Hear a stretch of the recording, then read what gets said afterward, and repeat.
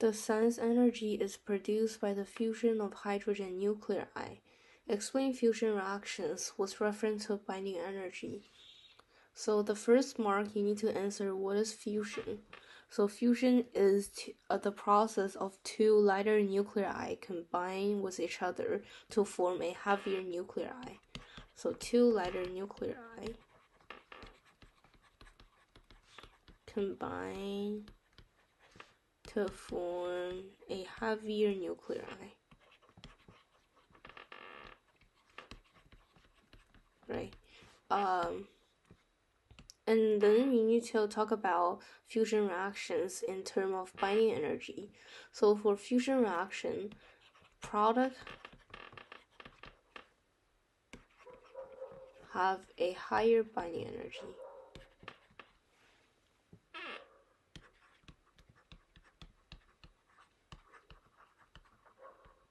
And you can see this from the binding energy curve. So I'm just gonna sketch the curve here.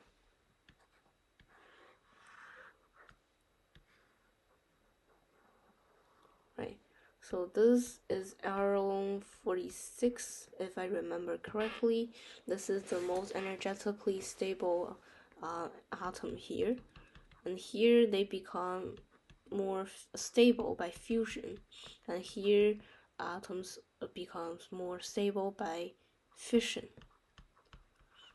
And here is binding energy, and here is nuclear number. So as a heavier nuclei is formed, we can see that binding energy increases, and for fission, binding energy decreases, right? Uranium-238 produces plutonium-239, which is used as a fuel in breeder reactors. Outline why the term breeder is used for the reactors. So when you see the term breeder, you can think about something that produces something, right? And the term is used for the reactors because reactors produce more fissile materials than they consume. And fissile materials refer to materials that can sustain a chain reaction. So because reactors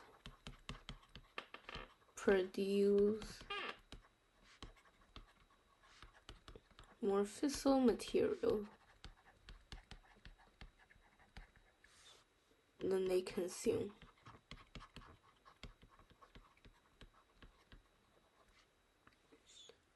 And if you're familiar with chemical equation, not chemical equation, sorry, those reaction equations, you probably know that breeder reactors, they convert the non-fissile material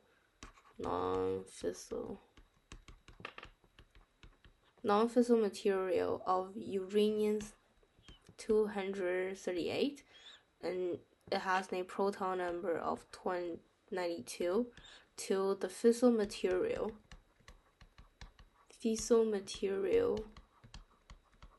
of plutonium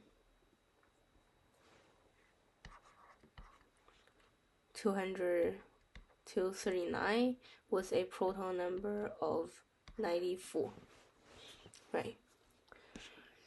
Deduce the fission reaction when plutonium is bombarded with a neutron to produce those two products. So here is the equation.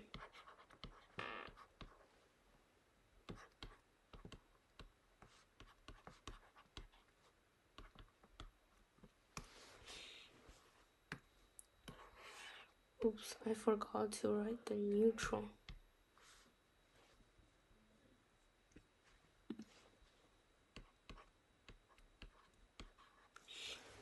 So how do we do this problem?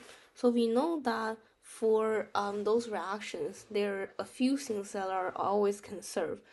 The first one is momentum, and the second one, which is gonna be used in this problem, is those number here. So mass number is conserved. And here the number is equal to 239 plus 1, which is equal to 240. So this is the initial mass number of all reactants. and here for product, they are supposed to have the same number. So 133 plus 133 is equal to 236. So they need to add an extra number of 4. So here I'm just gonna add 4 neutron here, because neutron, they have a mass number of 1, and a proton, not proton, yeah, a proton number of 0, right? So the number here will be conserved. So this is the equation here. Nuclear disaster released radioactive calcium into the atmosphere, which presents serious health risks. CS-137 has a half-life of 30 years. Calculate the percentage of CS-137 remaining in the atmosphere after 240 years. So 240 years divided by 30 is equal to 8.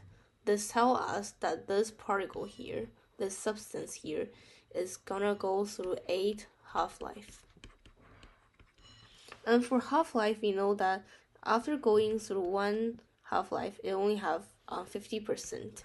And after going through another half-life, it's gonna be divided by 2. So 50 divided by 2 is equal to 25%, and then 12.5, right? You just divide them by 2. So after going through a half-life, how calculate the percentage of this particle? So it's just equal to a half with a power of 8. And because we want to calculate percentage, I'm gonna multiply by 100%.